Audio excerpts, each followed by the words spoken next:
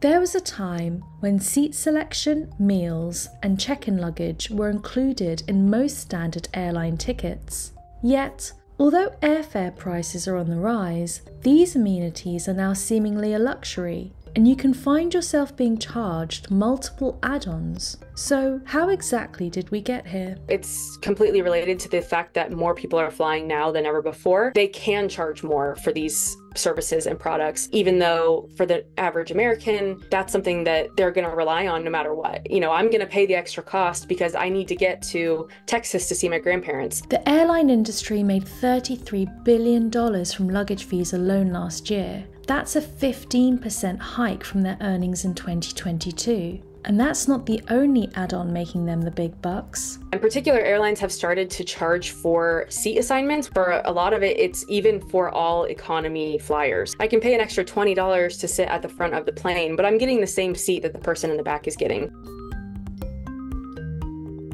Personally, when it comes to Wi-Fi, because I work for myself and I try to work while I travel, I will pay for Wi-Fi when I know that I can use it for business purposes. But I personally don't enjoy paying for Wi-Fi on the plane because I feel like it should be included,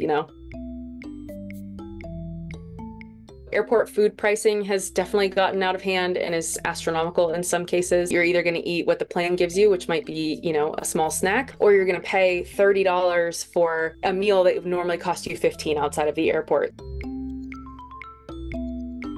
I pack carry-on only for the most part. I try to pack really light so I don't have to pay for extra bags. I also fly a lot with points and miles, which is something that in my industry is talked about as just a great way to save money on tickets. Tickets can be very expensive, so if you're going to use rewards programs or be loyal to an airline, you can get some rewards for that, or even travel credit cards that can help you pay for flights.